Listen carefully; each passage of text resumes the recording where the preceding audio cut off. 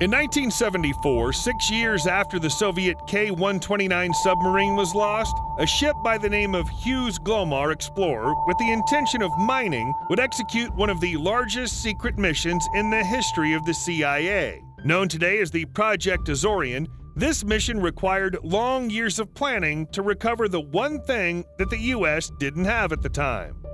The K-129 submarine was launched in 1959.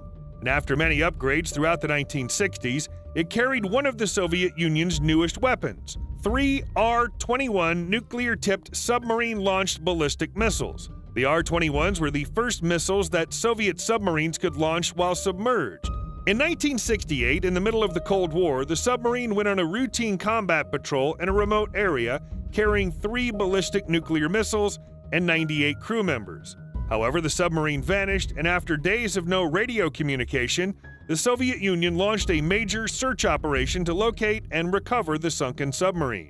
It was important for them to recover since it contained the latest cryptography gear, sonar systems, and other military technology. If they were in the wrong hands, it could result in other countries figuring out some of the Soviet secrets.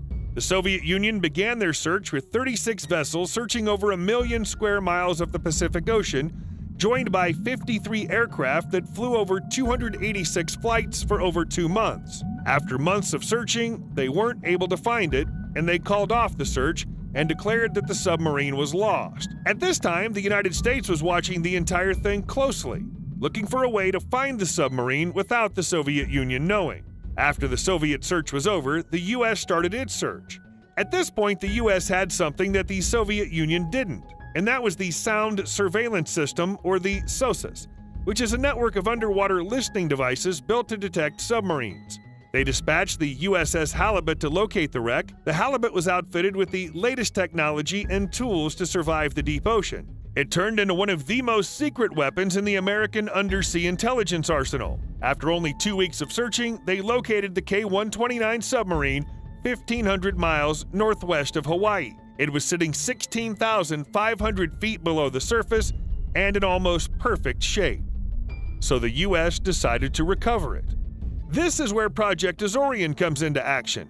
Having located the lost submarine, the CIA then got approval from President Richard Nixon, and the project was handed to the CIA. Nothing had previously been recovered from such a depth, let alone a submarine weighing around 2,000 tons. The CIA knew they had to do it in complete secrecy and determined how they were going to accomplish the task. It sounded impossible, as they would have to build a recovery system to salvage the submarine. Still, the CIA's Directorate of Science and Technology was eager to give it a shot, so the project began. That's why they smashed that like button, just like you should if you haven't done so already. But no, in all seriousness, the project was handed to John Parangosky, a program manager at the CIA. He handpicked the best scientists and engineers and set them up in a secret satellite office outside of Washington, nicknamed the Think Tank, where they would debate proposals on how to execute the mission. Ultimately, then landed on something called grunt lift. They came up with the idea to build a ship with a device coming out of the hull that would be able to lift the submarine and pull it to the surface. The odds of success were less than 10%, but they weren't about to quit since they were eager to get their hands on the technology that the U.S. didn't have. The Soviet Union at the time began to suspect that the U.S. was up to something, so for the CIA, it wouldn't be easy to recover the submarine with the Soviet Union watching. Even though they kept the entire project classified, there was always the threat that it could be revealed to the Soviet Union. The project would take 6 years, cost hundreds of millions, and involve thousands of people. So to avoid suspicion, the CIA needed to come up with a cover story bigger than the project itself. The CIA came up with a brilliant cover story to remove public attention. The team would tell the world that their ship was a mining ship designed to pluck manganese nodules from the seafloor, which contained rare minerals.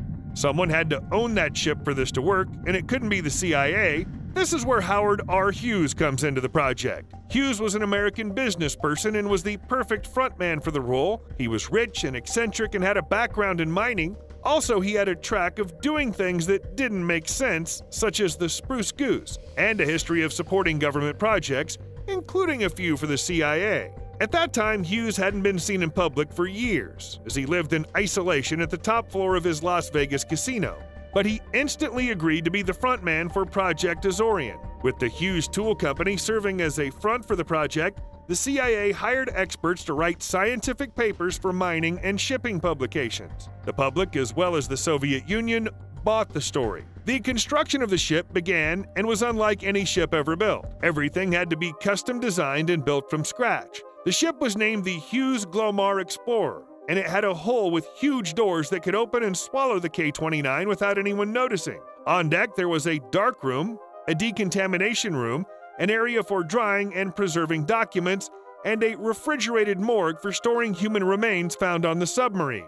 The ship ended up being too wide to pass through the Panama Canal, so it had to sail around South America before it could begin its mission. The Explorer was set to sail. However, the ship was being watched by the Soviet Union, who sent 2 ships and helicopters to monitor the Explorer. After some time surveying the Explorer, the Soviet Union didn't believe that anything suspicious was happening, and the Explorer continued with its mission. After being launched in 1974, the ship spent a month lowering the claw that would grab the submarine. Finally, the claw reached the ocean floor, and over the next week, it slowly brought the submarine to the surface. A few days into the recovery, an unexpected disaster struck. Midway up, several of the claw's fingers snapped, and a large part of the submarine slipped back onto the seafloor. The large piece that snapped and fell to the bottom of the ocean included the portion with the missile silos and the code room. The CIA director ordered the Explorer to make another attempt, but was told that it was impossible since the claw was broken.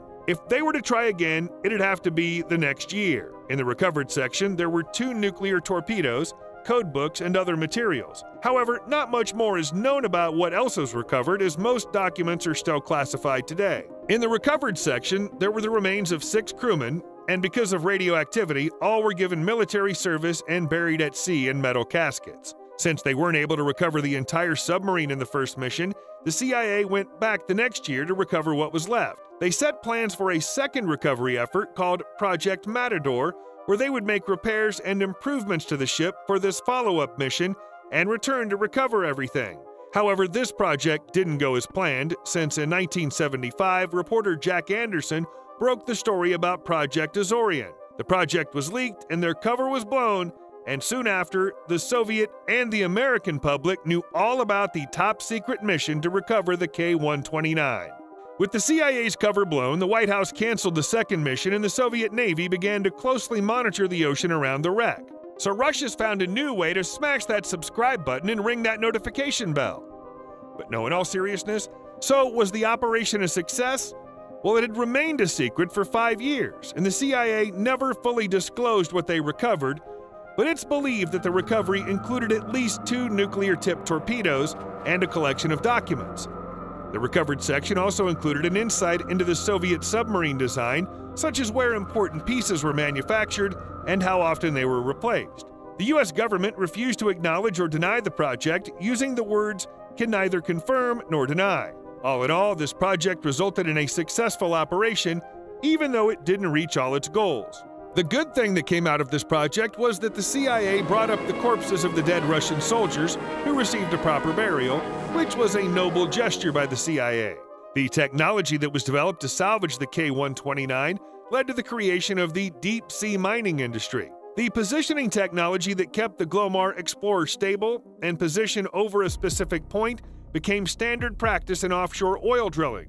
It was a daring mission during the Cold War, and to this day is still talked about. It proved how far the U.S. were willing to go to uncover the technologies they were lacking. This heist definitely goes down in history, and the Glomar Express is probably the greatest technical achievement in ocean engineering. To this day, some parts of this operation remain classified. We may never know exactly what happened, but we can say with confidence that the CIA executed the perfect secret mission with the best cover-up story in history. Bye for now.